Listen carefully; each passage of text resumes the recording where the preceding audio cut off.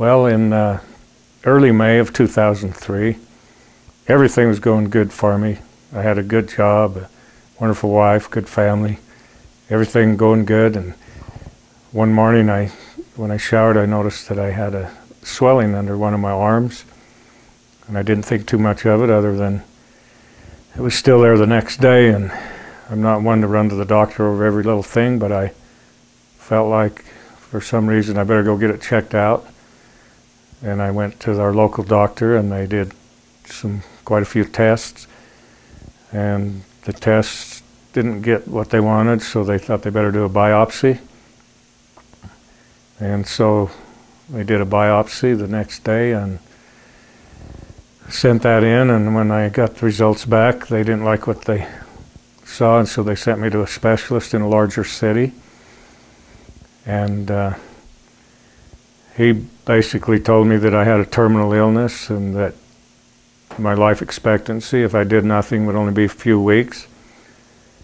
And he said he did have some treatments that he would be willing and like to do, but that would still only give me a 30% chance of survival. So with those kind of odds, I decided to opt for anything. So went along with what the doctor said, and they started treatments right away that very next day. And what it was a series of 8 treatments spaced 3 weeks apart. And this would take 6 months to get through the treatments.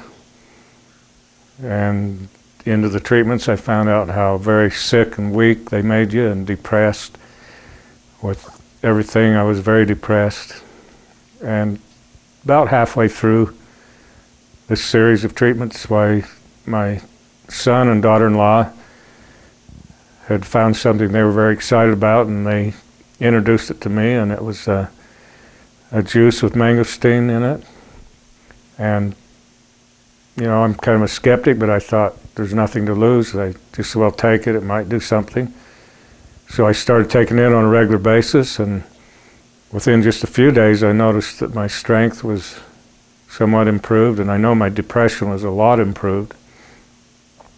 I continued to take it on a daily basis and continued my treatments clear through the 6-month period.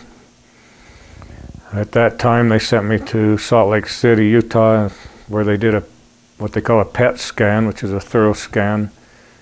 And this test came back that the disease had left my body and that I was free from it. And this made me very happy and my family. And knowing the good qualities of the mangosteen, and from what I had studied about it, I decided I would want to keep taking it to keep my cells healthy so I wouldn't have a recurrence of this disease.